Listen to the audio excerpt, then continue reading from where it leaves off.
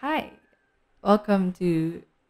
I don't know. I don't really have a new podcast name actually because I'm clearly planning to change my podcast name because I'm not really happy with my name Fuck Podcast. I just realized that it's not really the best name. So certainly I will change it. So anyway, hello. It's hello. How are you to every one of you? So today it's another episode, another day. So yeah, so we're going to talk about play. We're going today. We're going to talk about doing what is right and playing the game fair. So I will just ask you some sort of question. If you are the type of person who do things right and play the game fair, if your answer is yes, if you are the type of person, well, that's great. But if your answer is no, well, get out and you're a big shame. I'm just kidding. No, certainly you're a big shame if you cheat to a lot of things and you're not doing the things right and you're not playing the games fair. You're a big shame. No. I'm just kidding. Don't get out. But I want you to listen to this episode or this podcast. So maybe I will slap you some, not slap, but I will tell you to some sort of things that you should be mind and should be knowing. So yeah. So let's actually. So what is doing right, or what is the meaning of doing what is right? So according to Forbes or Forbes, I think it's not Forbes, so maybe it's Forbes. So according to Forbes, doing the right thing is generally means making decisions that are not based on your own personal needs, that don't expand your popularity or enforce your personal beliefs. It means doing what is the best for greater or common good. Or in short words, doing what is right is doing the good or right thing without stepping someone else. So I hope you get the point of what is doing right. It's the word. It's the words itself. Doing what is right. Do the things. Do the thing what is right, or do the thing what is good. Not for your own selves, but to others actually, to other people also. So probably I will tell you some sort of a story of mine. So we had this um activity and our some sort of subject, which I will not tell what subject it is because maybe some of my classmates are listening, so I don't really want to say the subject. But we had this activity and we have this kind of strict ass teacher. Well, it's not an ass, but we have this strict teacher. We have this strict teacher.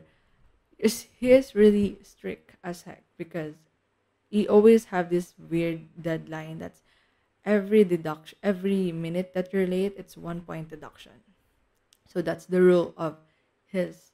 That is the rule when it comes to passing to an activity or some sort of test or some sort of personal a personal performance test or some sort. So yeah, I think I it was last Monday that we had this activity, and yeah, it was last Monday, and he he he told that he talked to the class and he announces the activity that we're going to make. It's two activity, so it means that one activity individual and the other activity is by pair. And yeah, and the deadline back is was for 20 p.m. and he gave it to us around 1 p.m. perhaps. So yeah, we rush we rush doing the activity because we knew that if we're late, if we pass around like 4:21 p.m., we're going to have 1 point deduction, which I don't want. I mean, nobody wants actually. So yeah, we rushed a lot of things and we rushed doing the activity, knowing that knowing that we rush all the things and we don't know what if we're doing this right as long as we can pass. We actually focus on the deduction. We didn't focus on our activity that much. So yeah, we did our activity, and thankfully that I passed on time, and same goes as my partner, we passed on time. But this my dumbass my dumbass self, we got a lot of deduction because I as I said, I don't know if I'm doing it right because I was so scared about the deduction. So we had got a lot of minus. So to my partner, if you're listening this, I am really sorry that we had a lot of deduction in our activity. I'm really sorry. I hope you're doing fine in that certain subject. So anyway, and And we have this other classmates. We have these other classmates that they are by pair, and that's it. Actually, the activity too, and it's the I think yeah, the other activity, and it's by pair, and both of them are literally like the smartest, one of the smartest students in our class, and they they did the activity, but they passed late. They actually passed the activity late, and I think they passed it like 16 or 15, 16, 17 minutes late. So like it's 17 or 16 deduction, 16 points deduction. And they had the deduction at first, they had. But when we checked the activity, they had the deduction first. But they talked to my teacher, to my strict teacher, that, sir, can you not have can you not let us have the deduction, the 16 points deduction? Only them, only those, only my two classmates didn't have the deduction of 16 points deduction. And that is really big unfair to the rest of us, to our classmates, to the rest of the class. It's big unfair because they didn't have the deduction. Despite all of us were rushed, we're rushing all the activity just to pass on time. But them, they didn't pass on time, yet they didn't have the deduction. Like the 16 points deduction, that is a big ass shit, unfair to all of us. And like my teacher was like, okay, you're not going to have the deduction. And then they were, both of them are like, I don't know if they're happy or what, but both of them had like high score. Like from, I don't know what score they had, but at first, but God, 16 points. They didn't have it. Why? It's not fair. Like us, compare us, we rush to a lot of, we rush the activity and we pass it on time, and them passing late and not having the deduction, that is big shitty unfair. And they were like on their side, it was like, oh, it's quite unfair because we had a lot of activity and blah blah blah, this and that, and us, we didn't. It's just unfair. I don't know why my teacher let them not have the deduction. Maybe because they're the smartest students. Excuse me. Maybe because they are does it maybe they are like, oh, they are smart as heck, so maybe they don't deserve this low score. Big shitty unfair. I will not agree on that thing. When I heard that, I was the first one who knew about the situation because I was so near to my to the classmate. I was so near to them, and I was like, God, it's so unfair, big unfair, because we rushed and them not having the deduction. My God, that's really unfair.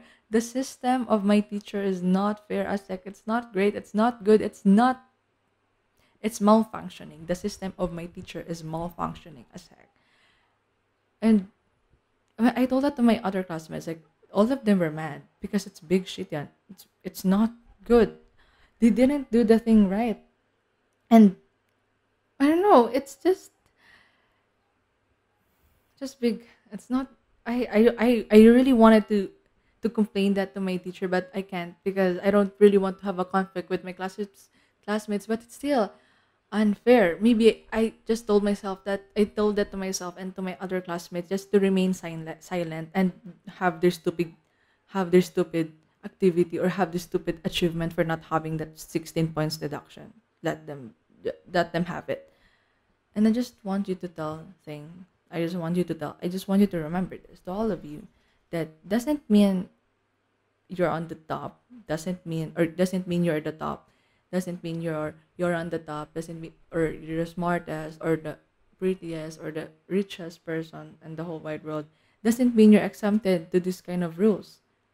And to my for in my situation or in our situation, they're like they're the smartest, but doesn't mean they're not exempted this kind of rules. God sake, please follow this rule. You're not playing the game fair. And may I just remind you that you are the same as the others. Please play the game fair. And just want to remind you that being the top doesn't mean you're the best. It doesn't mean you're you did things right. Does no, sorry. Being on the top doesn't make you, or doesn't mean you're the best. You're the best of all. Yes, you're on top, but did you do things right or fair? No, you didn't. Or in my situation, actually, in the situation of the science activity. And I just don't like those kind of people that will be on the top. They don't really deserve to be on the top if they did not um do things right. They didn't follow the rule. I don't think they deserve that kind of position. They don't, actually. They don't deserve. They don't deserve being on the top. They don't deserve to be on the top of the class. They don't deserve to have that kind of position because they cheated. Okay, they did not follow the rule or some sort of that. And for me, I just, I don't know. I was so mad, and at the same time, I just want to remain silent because I don't want to make a scene.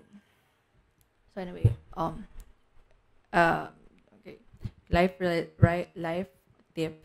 It's okay to be at the bottom because that's how life works. No, it's not all the time, or not some sort of part of your life. You're not always going to be at the top. Some sort, you're going, sometimes you're going to be at the bottom of your life, and that's fine, actually. That, as they said a lot, as people said, that in your life there's going to be ups and downs, and that's it. You're going to have ups and downs. You're not all the time your life will always going to be stable. As like, you're always, sometimes you're going to be at the bottom, or sometimes you're going to be at the top. Always remember that. Okay, maybe you're, yeah, I think I will respect to all the, or for example, the people at the top, some sort, that you're the top and you did things right, you played the game fair, you did not cheat, did not cheated, and yeah, you didn't hurt anyone, you didn't step on a lot of people or to people. I will respect you. But if you're on the top, you did not follow the rule, you did the wrong thing, and you cheated, I will not respect you. I will not believe in you. No one will believe you. I certainly won't. You just don't be like that, okay? If you want to be the best, if you want to be at the top, if you want to be the top one, do the right thing, play the game fair, don't cheat, and certainly don't be an asshole. But if you're if but if you don't but if you're an asshole and don't have the conscience, you have a problem, honey. If you think that you being on top, being on top, and as I said, I've been saying this a lot of things, but you're on top and you cheated and you feel good about it, girl, honey, you're an asshole and you don't have a conscience. You don't have any conscience at all. It means you have a problem, honey. You already have a problem about that. Maybe you're seeking for this and that, and you really have a problem. Okay? So please, kindly fix that attitude or mindset of yours.